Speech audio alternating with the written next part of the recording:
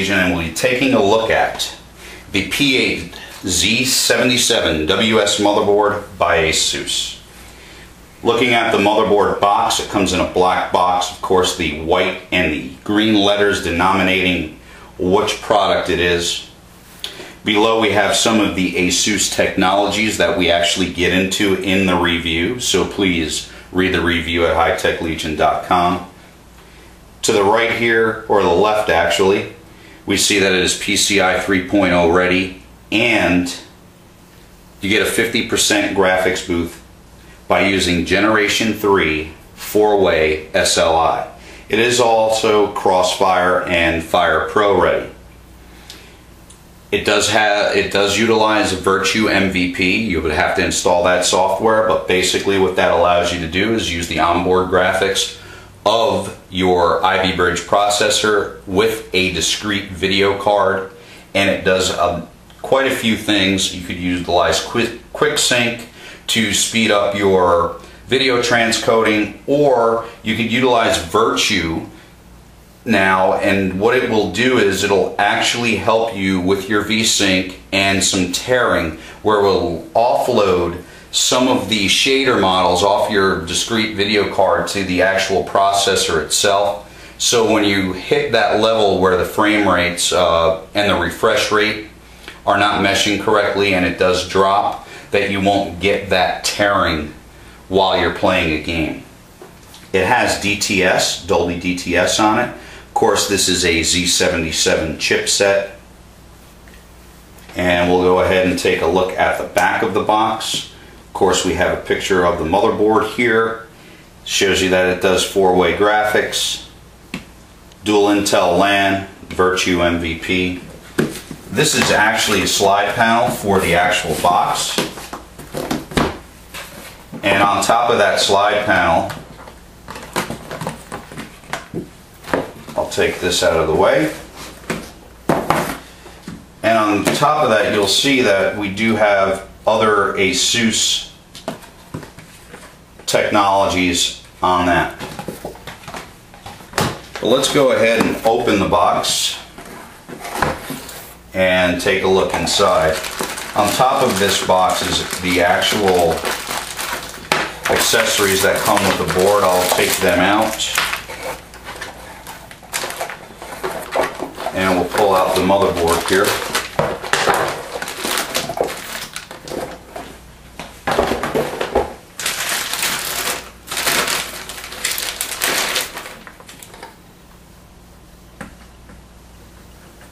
So let's go ahead and look at the accessories first, and then we'll go over the motherboard.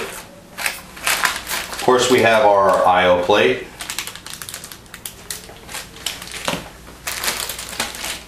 For connectivity, we have a expansion port, which has USB and FireWire.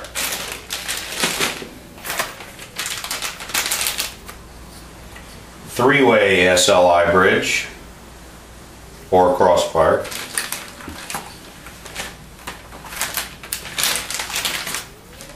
Four-way bridge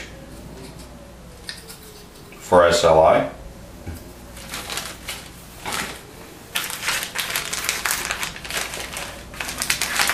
Six SATA connectors.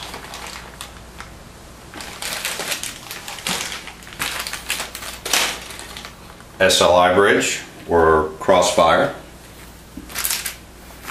Of course, we have our easy connector for our front panel for our case.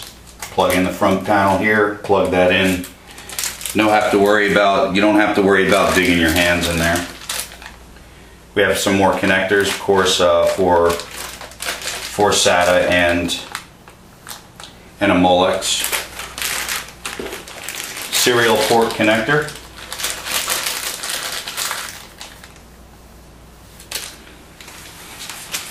And finally, our user's guide with the driver disc inside of it. So let's take a look at the motherboard itself. As you can see, we have some nice heat sinks going around. They are connected via heat pipe.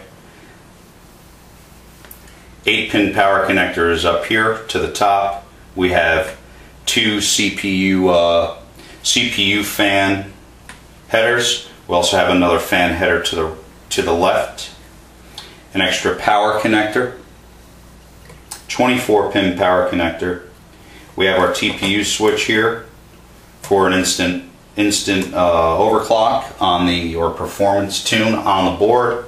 One click, shut your computer down, click it up. You'll get a predetermined tune via what ASUS put into their algorithm on the board. We have a USB 3.0 header. And let's go ahead and take a look at our SATA ports. These 2 SATA ports as media driver with that. And basically this is for the ASUS SSD caching. Then we have our native Intel SATA 6. Then we have SATA 3s here. Going to the bottom of the board, of course, we have a debug. And this switch here is the EPU switch for power saving mode.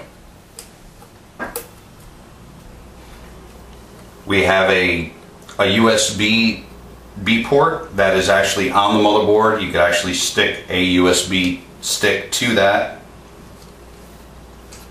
More connection headers, a power switch and a reset switch. 1, 2, 3, 4 for the quad SLI. This is actually the extra switch to enable that. We have 2 PCI EX1 slots. Turning the board over, we're looking at the rear I/O. This is for sound, 8-channel sound. Dual Intel Gigabit LAN. This is, again, an Ivy Bridge processor, so of course we do have the DVI output. We have our back to BIOS, clear CMOS, USB 2.0 ports, 1 and 2, FireWire, and then more USB 2.0. Looking at the board upside down, we can see that we have some fairly nice heat sinks. And something that I missed is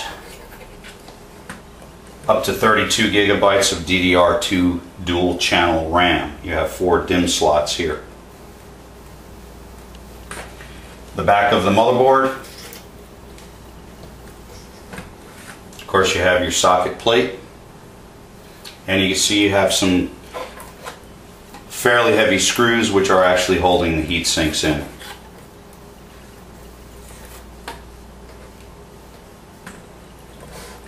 So this has been our quick overview of the ASUS P8Z77 WS motherboard.